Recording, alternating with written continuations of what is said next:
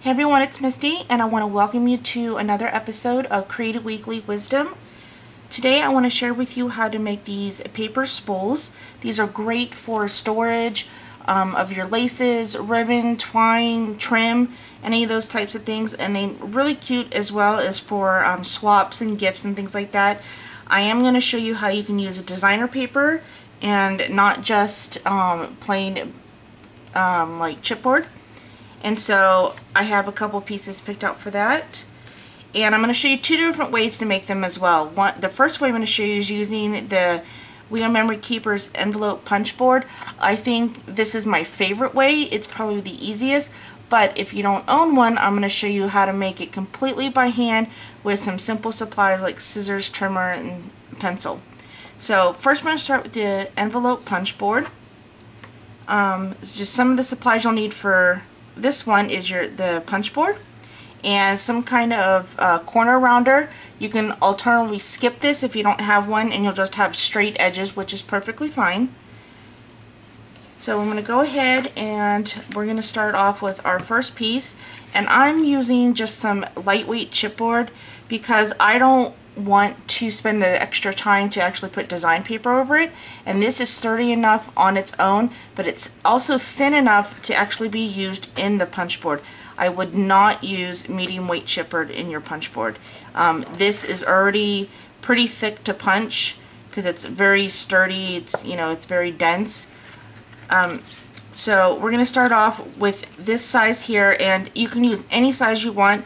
I am choosing this size, which is 3 1/4 by 5 inches, and I'm choosing this size because I have the IKEA Alex drawers, and I have the skinnier unit, and the tall drawers are just above 5 inches, and the shallow drawers are just above 3 1/2. So no matter which way I want to use this or which drawer, I can just turn it either way in my drawers. So just measure your drawers, and that's what you do the size. The key to this is you're going to stick this, and you want it to go 1 inch below the size of your actual paper here, or your chipboard. That way you have your little top part right here. The smallest I would ever go on this is would be, like, for this particular size, is 4 3/4. If you do a 1/2 inch, you're going to end up with it just coming to a point. So I would never do a 1/2 inch. 3/4 of an inch is the smallest I would go here. And this way you have this area that is a little bit wider for your wider lace. But to make it easy, we're just going to do it 1 inch. So I'm going to go at the 4 inch mark here because we are using 5 inches. And then you just punch it down. Flip it over. We're going to do 4 inches again. Punch it down. And then we are going to flip it. Now, it does not matter which way you flip this because it will punch all the same. And then 4 inches. Oops, I already did that side. Okay. 4 inches. 4 inches. And then you're going to have something like this, which kind of reminds me of like those, like a candy. Okay, so then you're going to have lines you're going to want to cut here, and you can either draw the line. If you don't have like the longer scissors, you might want to just draw a pencil line here, so that way you know it's completely straight and you don't end up having a wavy line. Or you can also use your trimmer. I think scissors will work just fine. And you're going to want to make sure that you're getting about the center of that curved area here, so that you can just pull right in, line it up, and then cut all the way to the next center area. And then you'll have a pretty straight line. Nothing has to be super perfect. And then you're going to repeat. And then I like just move my scissors down just a tad bit so I don't accidentally cut into there. And then there's your spool. Now, like I said, you can make these smaller. Now, my only thing is don't go too small here. And If you're doing a really skinny one, you're not going to be able to use this because it goes in at a certain depth. And so if you're trying to make tiny, tiny spools, you're going to want to do that one by hand, and that'll be using our second technique for doing that. So if you have any type of corner rounder, you can use the regular 1/4 inch. Now for this I would not use the 1/2 inch because this part does not sit correctly in here, and so your rounding will be off. I'm using the We Are Memory Keepers Crocodile Corner Chomper, if you're wondering, and this just has the 1/4 and the 1/2 inch, and I'm going to go ahead and just use the 1/4 inch size, and this is what you look like. So you can keep it straight if you want, or you can have it rounded. It's not a perfect rounding, but it's pretty darn close.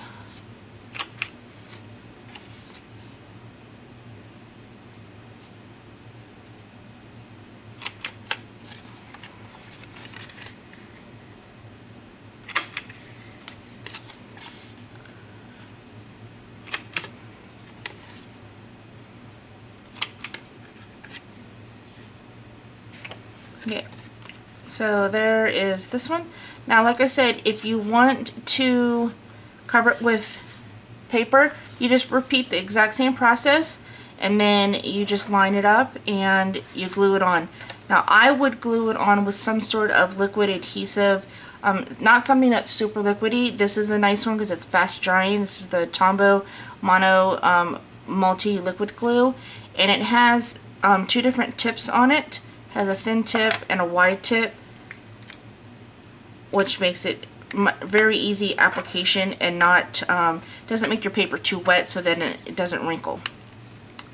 Okay, so there's this, and then if you have some kind of different corner rounder, you're gonna have to play to see which ones will work with the size that you're working with for your corner.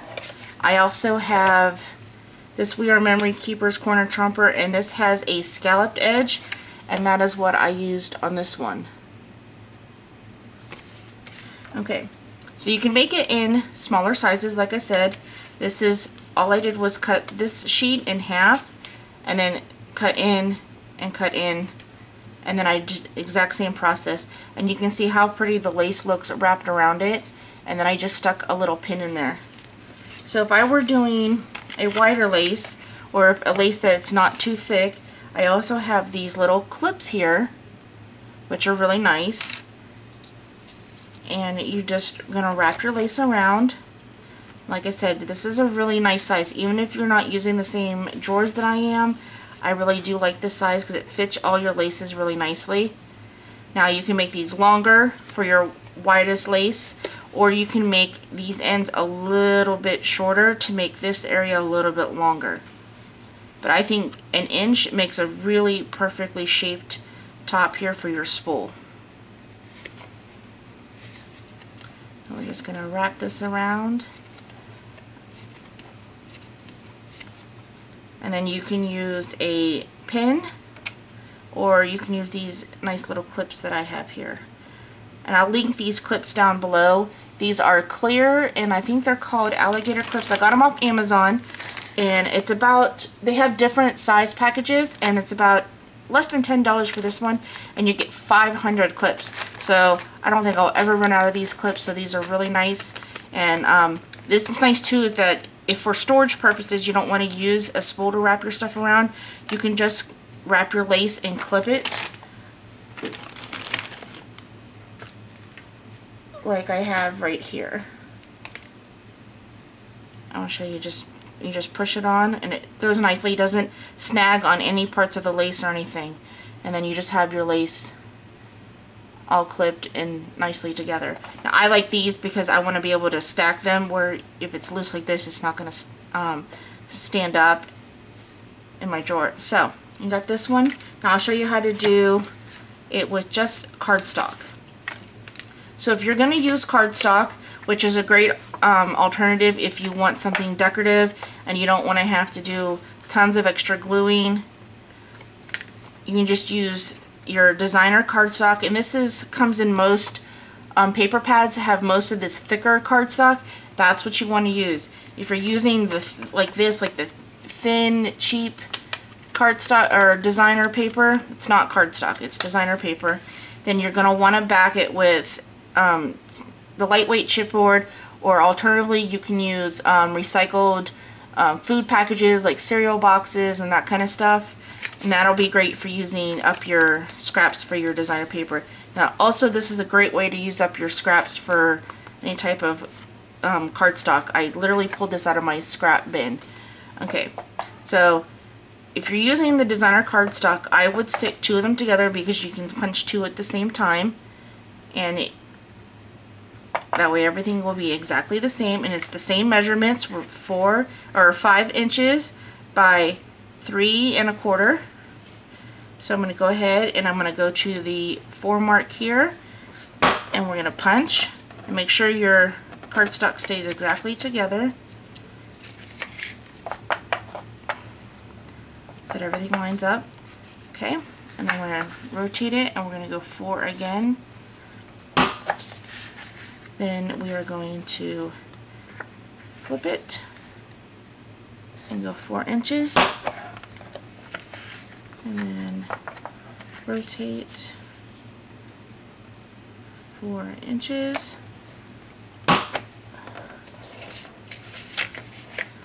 Oops.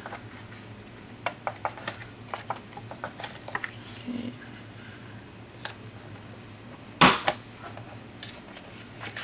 Okay. Then we're going to take our scissors and we're going to come right into the center area of that curve and go ahead and cut up. Rotate it and repeat.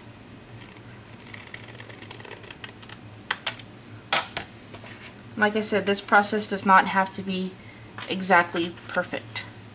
But there you go. And when it's together, it's pretty thick. It's not quite as sturdy as the lightweight chipboard, but you're just putting lace on it. It's nothing heavy. It's pretty sturdy. So I'm going to go ahead and I'm actually going to corner chomp this with I'm actually going to do this with the scallop so you can see what it looks like when you're sticking it in there. Now, if you like, I learned with this one with the scallop, it doesn't have an extra little guide down here like the 1/4 inch corner rounder does. So I kind of eyeball it and just kind of make it a little bit centered and even to what I want. And then I just do it.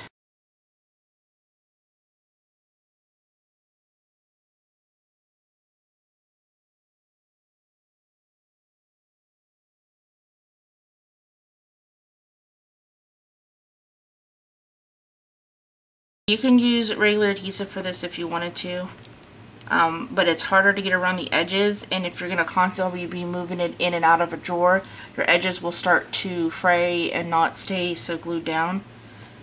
What I'm going to do is I'm going to put the liquid around the edges. I'm just putting it very thin so that none of this wrinkles up.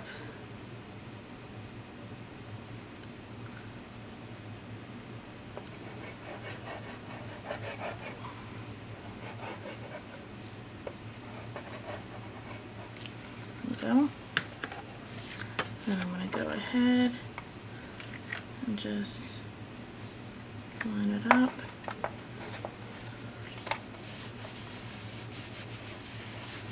And there you go. Now if you wanted to even go further, you could definitely go ahead and ink up your edges and make it even, you know, more finished looking. But that is up to you. Now I would do something like this if I were doing a swap. But for me personally, for storage purposes, I would just stick with the plain unfinished background. Okay, so the last thing I want to show you is how to do this by hand without having a punch board. Like I said, this is a bit easier, but you don't necessarily need this. Now, there are a few other options. If you have, I mean, you can just cut it, which is easily enough. But you can also use a triangle punch, a heart punch, and also a square punch or a rectangle punch. You can use any of those things as well. instead of the punch board. So I'm going to do one side by hand, and then I'm going to do one side showing you using this heart punch. So to show you that you don't have to necessarily cut up hand, but cutting by hand is actually fairly easy. So you just won't get the nice curved inner part that's right here. That's pretty much the biggest difference, and it's not going to be exactly punching it the same every time. So I like to use a clear ruler. I think that's the best way to do this. So I have my Tim Holtz Ideology clear ruler here, and we're going to go ahead with a pencil so that we can erase lines. So for the side here, remember we went a ½ inch down, or a whole inch down, and this goes about a ½ inch in from here.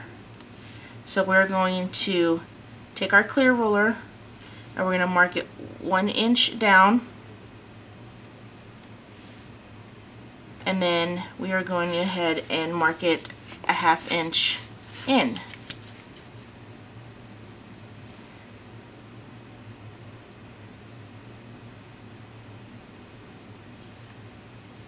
So there's our ½ inch and our 1 inch down, and your 1 inch down is where you want this dot to be, not your end dot.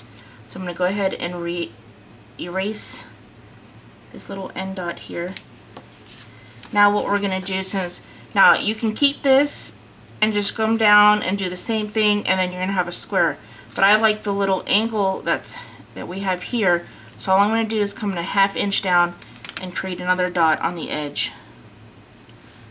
So we get a ½ inch and there. So when we cut, we're going to have this angle here. So I'm going to go ahead and connect those dots.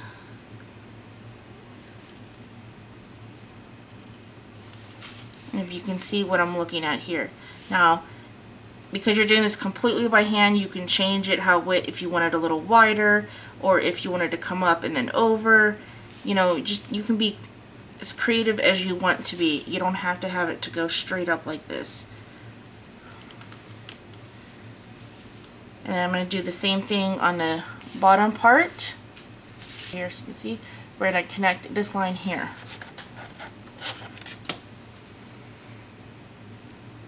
So this does take a little longer. This is why I like the punch board, because you don't have to do all these lines and then. But if you don't own one, that's fine. You're doing the same thing. You're cutting down and cutting, and you can see the section will be cutting out. So I'm going to go ahead and I'm just going to cut and show you. So you're just going to very carefully snip to one line. And you can use your trimmer for this as well if you didn't want to use scissors. And then we're just going to go in.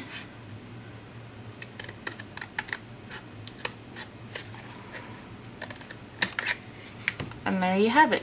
You can definitely see you get that shape.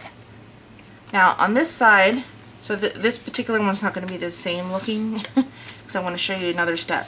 Now another way to do this is that you're going to measure just a ½ inch, or just an inch down and a ½ inch in. So like remember I told you they have a line that goes all the way down this ruler, and that's actually a ½ inch. So just line it up with that. And so an inch down, a ½ inch in, and there's your dot. And then you can do the same thing on the other side here. It's lined up with the 5 inch mark. So we're going to go 1 inch and ½ inch, and then you're going to mark. Now for this one, we don't need to draw the line unless you really want to. But I'm going to use this heart punch here, and I'm going to show you. So if you had a diamond punch or rectangle square punch, basically what you're going to do is you want that little dot to line up with one of the very points. So on this heart, it's going to line up with that point. If it was a square or a dime, if it was a square, you would turn your paper inside your punch so that that little dot would line up with the point. And what that's going to do, so like say this was your angle, instead of it being a heart, you would get these two angles. It's going to cut out a little triangle shape. So we're going to go ahead and line it up, and you just want to make sure that this part is as straight as it can be, and then you're going to punch that through. And then you're going to do the same thing on the other side, and you're going to punch that through. Now, with using this, it does make this part just a tad bit shorter, so if you wanted to go a little bit more than an inch, you can. It's all in your preference. And then you're going to take scissors, you're going to come right where that point is, right where that point, line your scissors up so that the tip of it is at the other point, and then you're just going to cut straight as possible. And there you have it. So you can even see that this is a tiny bit similar. You're having this side here that was a little faster because you used a punch for this side. So we're going to go ahead and rate punch on this side. And then on this side it was completely done by hand.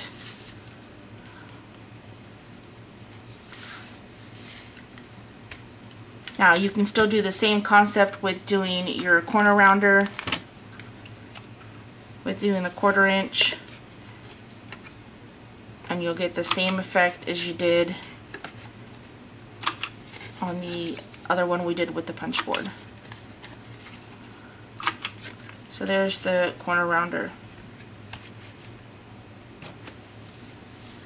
And you can see you can still get one. Now this one, it's a bit more uniformed with the punch board, and you can see that it's just a little bit wider here. And that's only because we used the heart punch on the one side. The heart punch actually goes in a little bit more than the rest of these. So if you wanted to, you could make these wider or shorter depending on your measurements. So I hope you enjoyed, and here are some just different ways that you can create these and in different sizes. And I hope you enjoy and you have lots of fun. You guys, thanks so much for joining, and all the supplies that I used today will be listed down below. And you guys, thanks so much for joining us for another episode, and I'll talk to you later. Bye!